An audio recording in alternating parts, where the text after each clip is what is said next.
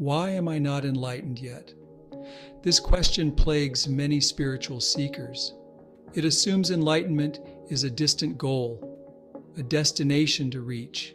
They strive, they yearn, they chase after fleeting glimpses of bliss.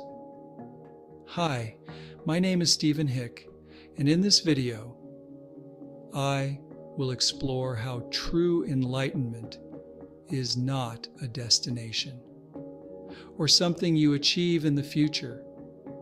It is the realization of something that already is.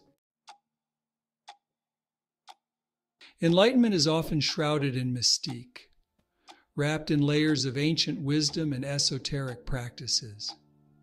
It's portrayed as extraordinary, reserved for a select few who have dedicated their lives to spiritual pursuits, often in isolation. We imagine enlightened beings as perpetually serene, detached from the world and its problems, living in a state of constant peace and tranquility.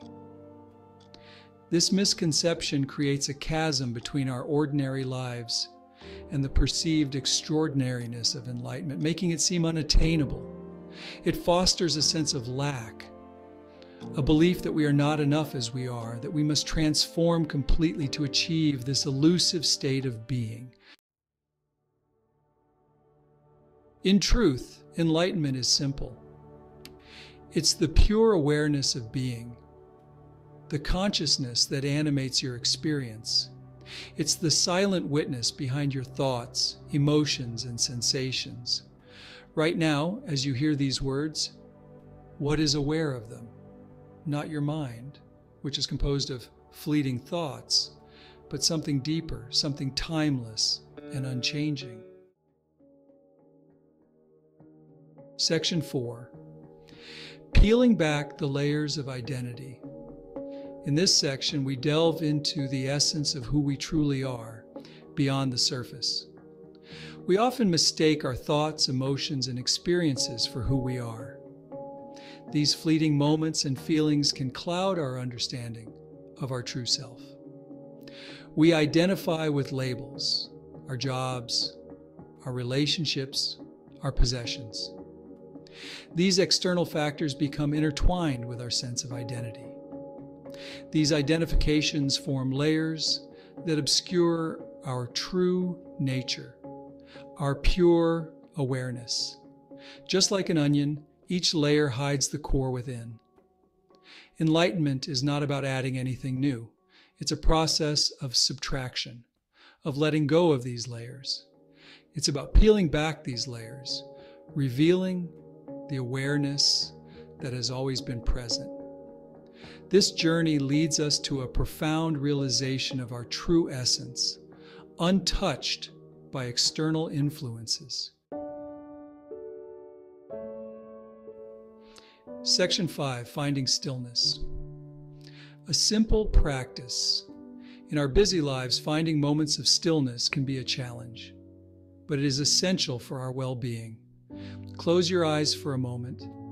Allow yourself to disconnect from the external world and turn your focus inward. Bring your attention to your breath. Notice the natural rhythm of your breathing, the gentle rise and fall of your chest. As you inhale, mentally repeat, I. Feel the air filling your lungs, bringing in new energy. As you exhale, mentally repeat, am. Release any tension, letting go of stress with each breath out. Continue this simple practice for a few minutes. Allow yourself to sink deeper into a state of relaxation and peace.